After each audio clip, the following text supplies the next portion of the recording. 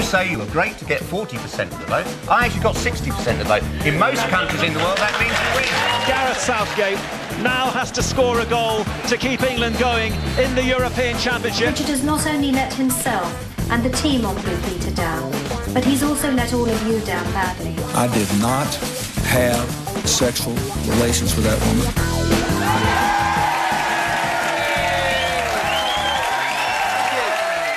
Thank you very much. Hello, I'm Steve Punt. And I'm Hugh Dennis. And welcome to the last in the present series of It's Been a Bad Week. Yes, due to a combination of apathy, alcohol abuse and poor radio reception in various East London bathhouses, the senior management of Radio 2 have been allowing us to get away with this nonsense for almost 2 months. But alas, we have finally been rumbled. Greg Dyke, talking about the future of the BBC this week, announced 3 main thrusts to his plans: a New Look World Service, an extra episode of EastEnders, and a firm commitment to assess the joke efficiency of It's Been a Bad Week. Now, in reaction to this statement, we decided to pull out all the stops and secure the participation of a guest so fab the entire management of the BBC, that's now one person and a secretary, make sure that they would again change the structure of the entire corporation and see that It's Been a Bad Week is at the very centre of its plans. Imagine. Can't cook. It's been a bad week.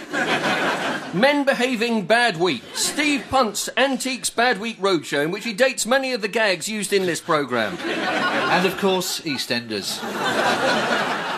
Where could we find a guest of such magnitude? Someone who could bring the venerable Auntie Beeb to its knees. Steve Punt had a fantastic idea. Punty, tell us all about it. I decided, ladies and gentlemen, to fall to my knees and pray with all my fervent heart to the god of comedy to send us the most special, bestest, most perfect special guest in the whole wide world. Van Man. You see, there I was, ladies and gentlemen, kneeling, praying, apologising for all those Cliff Richard jokes.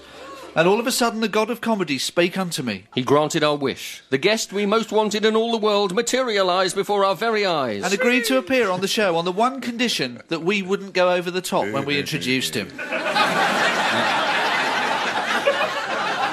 Ladies and gentlemen, but especially ladies, down on your knees for the funniest man in the world, Mr. Leslie Nielsen!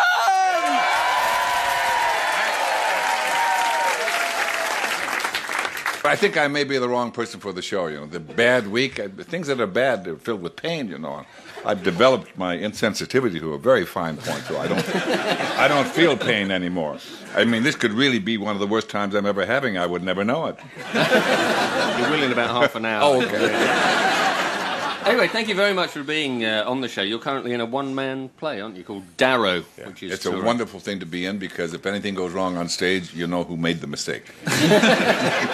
But it's touring, and it's in Woking this week, is this right? Malvern next week, Richmond the week after that, Brighton, here. And then the Theatre Royal in Nottingham. If you've got to get to Nottingham in 6 weeks and you're relying on the M1, I should leave straight after the show.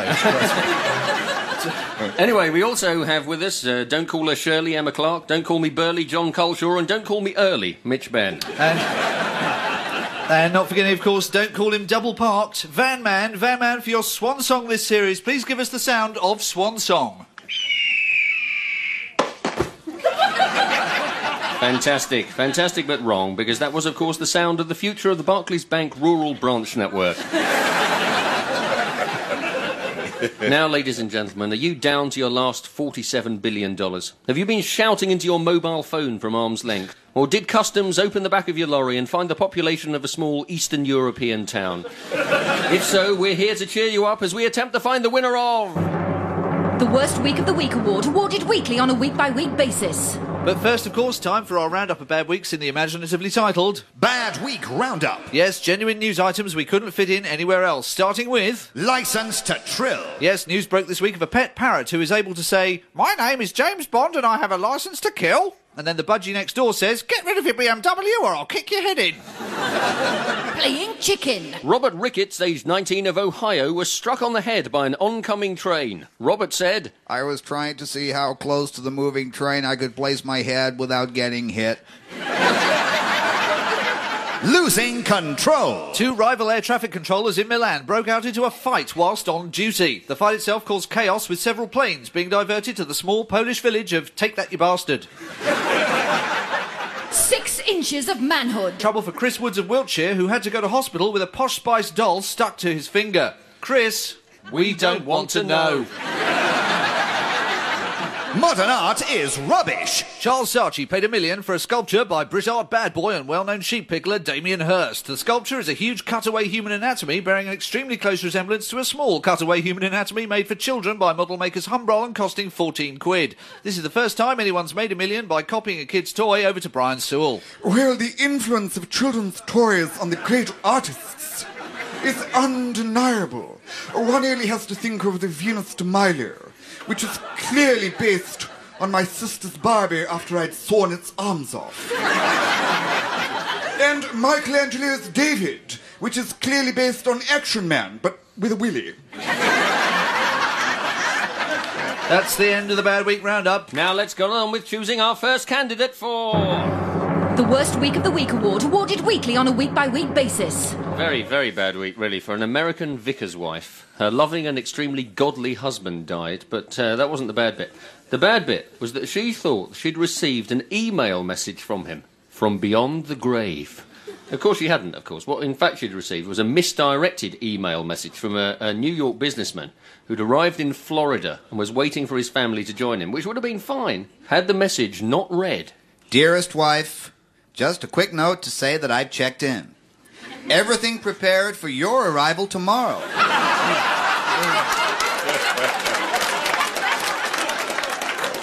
P.S. It's very hot down here.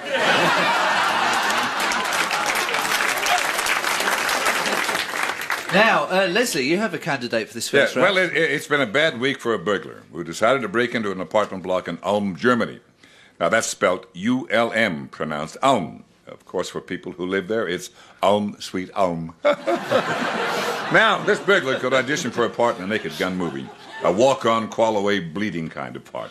He was busy doing the stuff burglars do best, emptying the clothes drawers on the floor, drinking everything in the refrigerator, watching videos that his wife won't allow him to watch at home.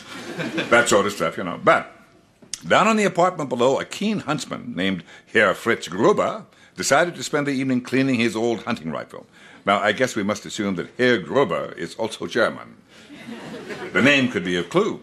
Now, the first thing you do if you're going to clean a rifle is to make sure that there are no bullets in it, right? I mean, you'd want to clean them too, wouldn't you? Where would the Lone Ranger have been without clean bullets? People he saved would watch him right away thinking, well, that couldn't be the Lone Ranger. He never told me his name.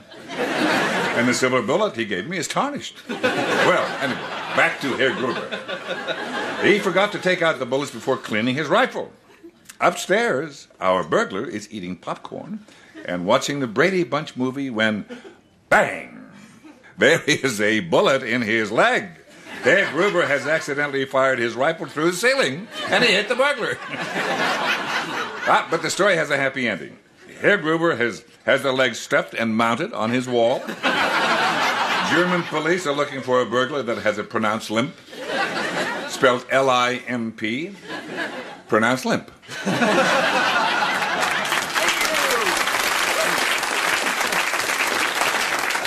It was a very bad week for shepherds in the Pyrenees. They've got problems there. See, there used to be bears in the Pyrenees, but they all got wiped out. But now, ecologically minded politicians have reintroduced them. And as the Daily Telegraph put it, bears released into the mountains in an attempt to revive traditional fauna should be deported from France. Deported? We think we've got problems with asylum seekers. I wonder if the French papers are as manic as ours. Le Daily Mail, big front page headline, Grizzly Beggars. Some of these foreign bears are earning thousands of francs a week and sending it all home to Jellystone Park. Because let's face it, yeah, we all know how bears will try it on, hanging around railway stations, pestering passers-by, holding out a little card that says, please look after this bear, and giving you some sob story about darkest Peru. I've got a bad week for Tory parliamentary candidate Heather Wheeler. Now, according to the Burton Mail, Mrs Wheeler had her handbag nicked from the Burton Conservative Association. It's bad enough. But what's really bad, though, is the contents of her handbag, as reported to the police, included cash, a mobile phone, a personal organiser, and a CD of William Hague's speeches. Now, I must confess that that's one that's passed me by. Doesn't seem to have bothered the chart compilers, but hey, it might be time for an advertising push. Introducing, now that's what I call the ultimate William Hague speech album in the world ever. Volume 1. 20 unforgettable tracks that capture the sheer magic of the nation's greatest orator, together on one album for the very first time. No CD collection is complete without such classics as Stand By Your Van. I am on my Save the Pound van, and Michael is right behind me, aren't you, Michael? Oh, hang on, he's gone. Oh, what is this in between my shoulder blades? Sing along again with Blue is the Colour. Blue is the colour. William is my name. We're the opposition and losing is our game. Oh, sorry, that should be winning, shouldn't it? And enjoy the raw, angry power of Talking About My Degeneration. Why don't you all just fade away? No, not you, Fionn. Or Sebastian. Let's strip off and have a wrestle. This album is not available in any shops because no one gives a toss.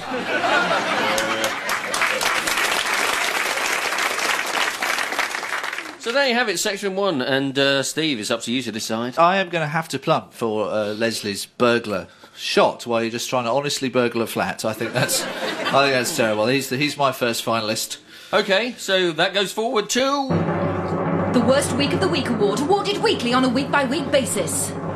Now, before we get on with our next batch of candidates, it was very nearly a very bad week indeed for soul legend Edwin Starr. He almost choked to death on a piece of pear that got lodged in his throat. I don't think he realises that if you're a pop star, you're supposed to choke on your own vomit. Not a piece of healthy, fresh fruit. How pop has changed, ladies and gentlemen. Anyway, this all happened during a concert in Manchester. The star was apparently only saved by the prompt actions of his drummer, Bongo Eddie, who simply had to become a drummer after his parents christened him Bongo Eddie. Now, luckily, the concert was obviously being recorded for a live album, and we can now bring you that dramatic rescue moment. Pear! Good God, Joe, what is it good for? What is it good for? Absolutely nothing after spending several minutes trapped in Edwin Starr's gullet. And anyway, now we come on to our second selection of candidates for... The Worst Week of the Week award, awarded weekly on a week-by-week basis. First up, I got a bad week for a man from Bexhill-on-Sea, ladies and gentlemen. He was very fed up with the fact that birds were messing on his car roof, and you can understand why. At the dealers, he'd chosen the colour red, not blotchy white with berries in it. So, he decided to put a stop to it. He decided to buy a large plastic owl and put it on his roof every time he parked. The owl is meant to terrify the birds into not pooing. Terror, the perfect aid to bowel control. Anyway, it didn't work. Scaring birds is notoriously difficult anyway. I mean, frankly, if pigeons and gulls, whatever, are happy in the presence of a 120-foot, one-armed, one-eyed, tricorn-hatted depiction of a 19th century naval hero, badly painted plastic owl from home base isn't going to have much effect. And it didn't. The birds used it as a perch. Now, Leslie, you got a story from the States, I believe. Yes, staying with the subject of birds. Now, this is a story of true love gone horribly astray. It's been a bad week for a young man from Detroit who wanted to make a romantic gesture. Lonely, lovelorn Ted Blanca, pronounced Blanca, wants to propose marriage to the girl of his dreams. Does he take her to a local beauty spot, fall to one knee and propose? Of course not. This is Detroit. All the local beauty spots have automobile factories on them. Ted has a better idea. His hobby is breeding homing pigeons. He will write out his proposal, tie it to the leg of his most beautiful homing pigeon, and send it airmail to his lady love. But pigeons are like people. Beauty doesn't always mean brains, you know, unless your name is Nielsen. And there is a bigger problem. Ted can breed pigeons, all right, but he just doesn't breed pigeons with a sense of direction. The bird flew off with this message of love, went straight to the wrong address. Maybe it would be better if things had ended there, but Ted's effort wasn't entirely in vain. How did he find out the pigeon went to the wrong address? Well, because the pigeon had delivered Ted's declaration of love to a total stranger, a local spinster, who, having no better offers in the past 40 years, accepted at once. She turned up the next day with a marriage license in one hand and a pigeon pie in the other.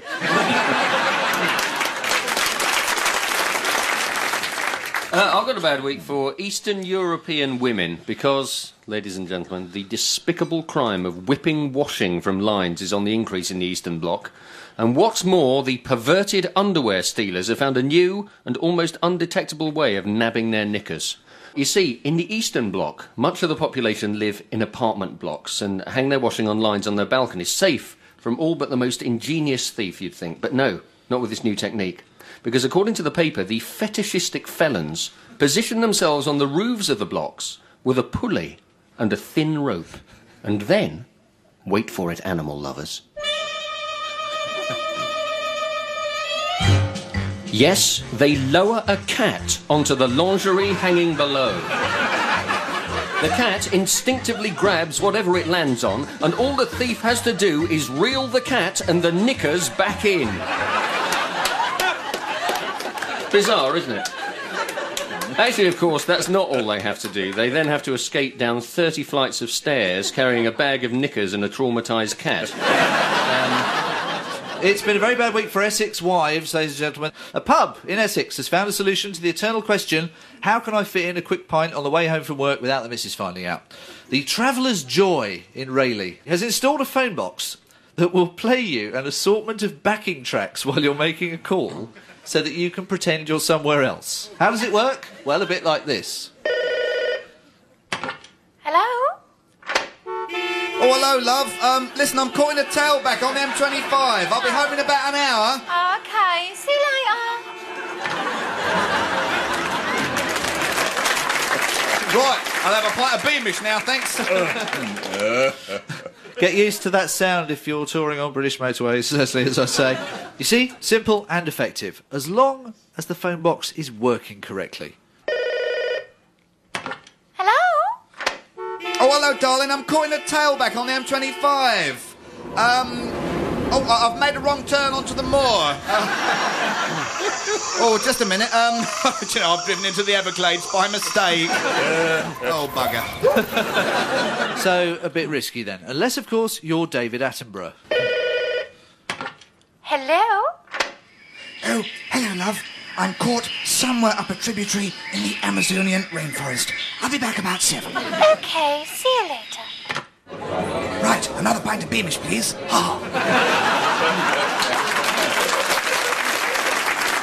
It was a bad week for the elderly in Japan. Electronics firm Mitsui has developed a granny tracker. It's absolutely true. This is a GPS global positioning device which works via the mobile phone network and enables you to keep tabs on any elderly relative who might wander off. Families can monitor grandpa or grandma's progress on a portable screen, which all sounds a bit complicated. I've always found a piece of washing line and a choke collar do the job perfectly well.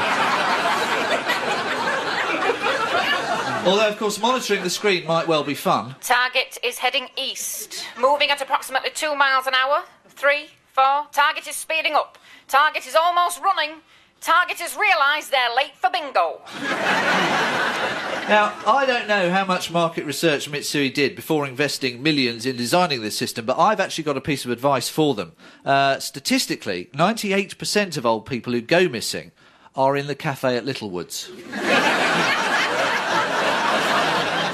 So it's your turn, Hugh, from that lot. Which was your favourite bad week there? I'm going to go for the granny tracker, although that is nonsense. We all know that a real granny tracker is like an ordinary tracker, but without the sticky bits that get in your teeth. We have 2 finalists. We have the shot burglar and we have radar grannies, both going forward for... The Worst Week of the Week award, awarded weekly on a week-by-week basis. But before we move on to our next round of candidates, Mitch Benn is going to entertain us. Despite being subjected to grooming magazines for the past 10 years, men are still slobs. Hey, we frankly don't give a toss for our appearance, in particular, married men. Apparently, once you get your boots under the table, you just completely let yourselves go. We don't model ourselves on anybody in particular apart from Dad from the royal family.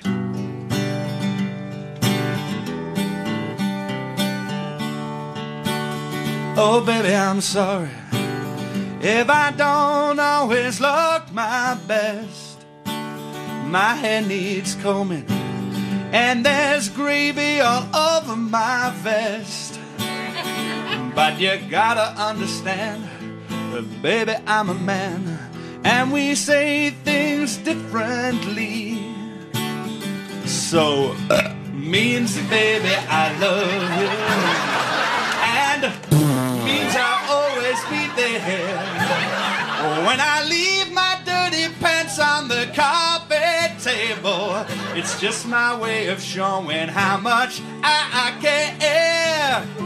Means I'm really listening, and means I'm dreaming of you. With every noise and every smell, you know I'm just trying to tell you, you made my dreams come true. With all the cooking and cleaning you do.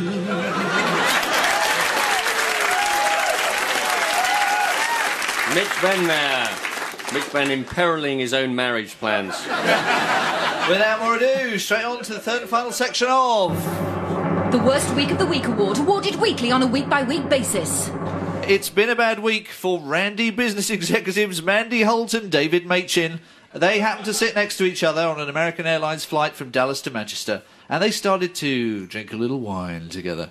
And after about 5 hours... They started kissing and cuddling in the darkness. And just over Newfoundland, or as the Sun should have called it, Newfoundland. I don't know if they did or not, but they should have done. It started to get rather worse. While passengers around them snored their heads off, Mandy and David got their kit off and started a serious business discussion. Their aerial aerobics were only curtailed when the lady in the seat in front of them was woken when... Her leg just popped up over my head. I then became aware of her meowing.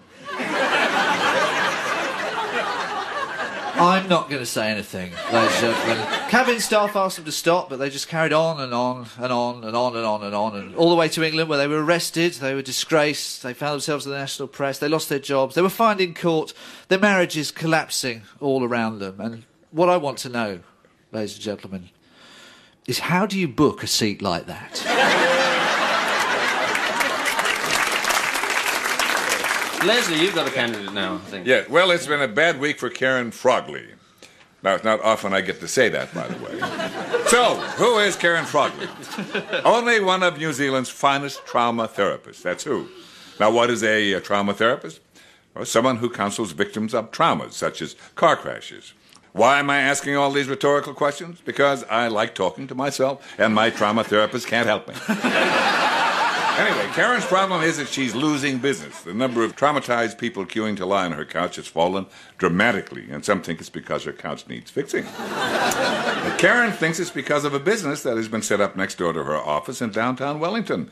You see, Reverse Bungee New Zealand are Karen's new neighbors. They have built a 130-foot tower right next door overlooking her office.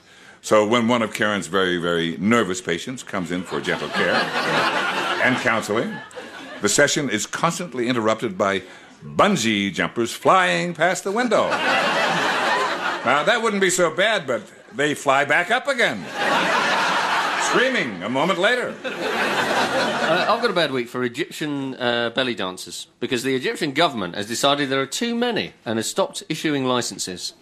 Right, belly dancing licences, which presumably means there's a belly dancing test. Right, now when I clap, I want you to do an emergency stop. But banning belly dancing in Egypt, ladies and gentlemen, is outrageous, outrageous it is. It's like telling the English that they can't Morris dance. And the sooner the government enact that legislation, the better. Are you familiar with Morris dancing, Leslie? I didn't even know he was back in town.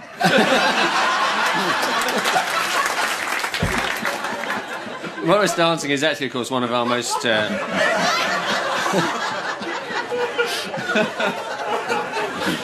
He is back in town. Yeah, it's actually one of our most important art forms. It's where groups of accountants who've moved to the country attempt to revive the lost spirit of rural life by dressing in white, holding long sticks, covering themselves in bells and ribbons, and dancing in the car parks of local pubs, while other punters look on in embarrassment. But to return to Egypt. The aim of the belly dancer is to excite, and many now spice up their acts with Hollywood routines to keep their audiences enthralled. Now that I would pay money to see. Someone whose stomach could perform the dam jumping scene from The Fugitive.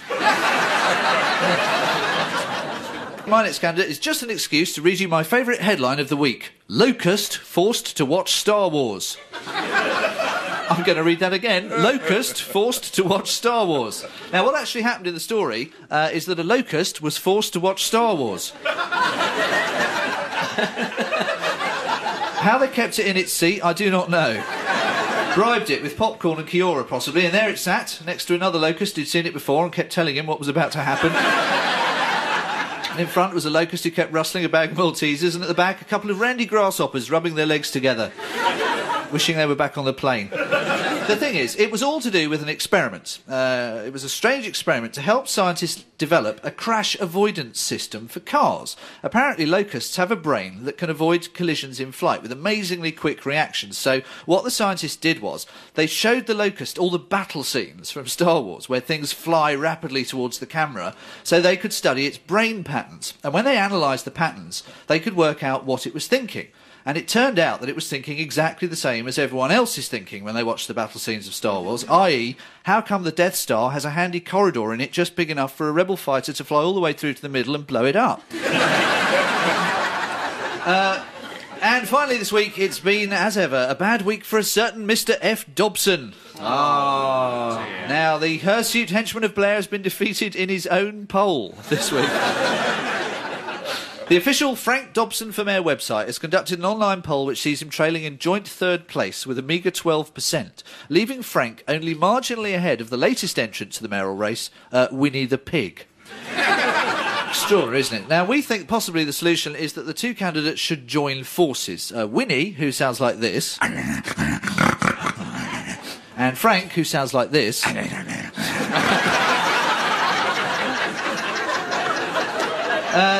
Together would sound like this.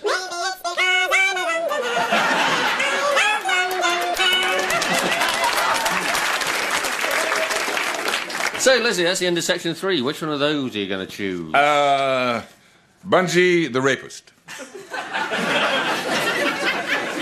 Bungie therapist.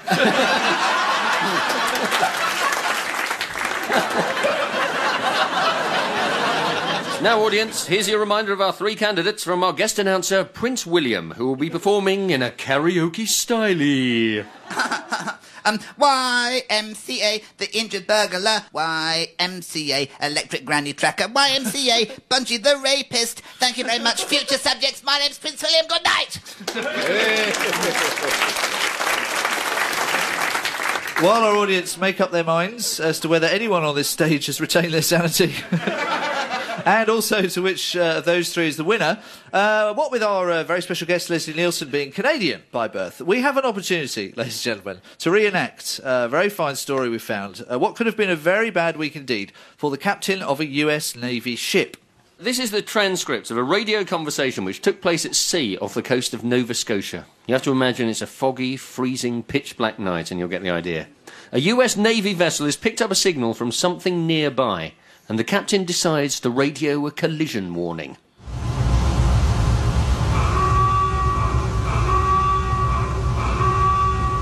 Please divert your course 0.5 degrees to the south to avoid a collision. Over. Recommend you divert your course 15 degrees to the south to avoid a collision. Over.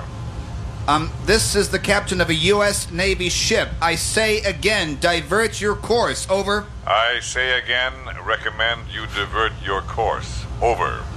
This is the aircraft carrier USS Missouri. We are a large warship of the U.S. Navy. Divert your course now. Over. This is a lighthouse. Your call.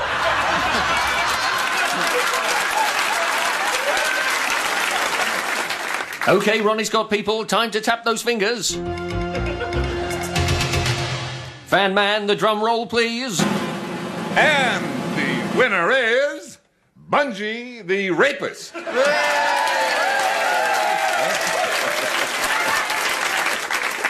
Yes, the traumatised bungee therapist wins this week's Worst Week of the Week award, and they win our special Bad Week prize, a 14-hour flight with Randy Mandy on a 747 whose guidance system was designed by a locust.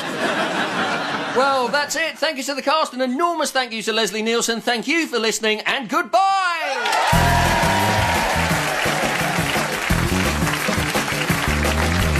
You've been listening to It's Been a Bad Week, which featured Steve Punt, Hugh Dennis, Emma Clarke, Jon Culshaw, Mitch Benn, and special guest Leslie Nielsen. It was written by... Oh, yes. It was written by Steve Punt, Hugh Dennis, Steve Knight, Mike Whitehill, Sue Morris and Steve Cochran. The broadcast assistant was Trudy Stevens, the producer was Nick Canner, and the executive producer was Dirk Maggs. It's Been a Bad Week is a Celador production for BBC Radio 2.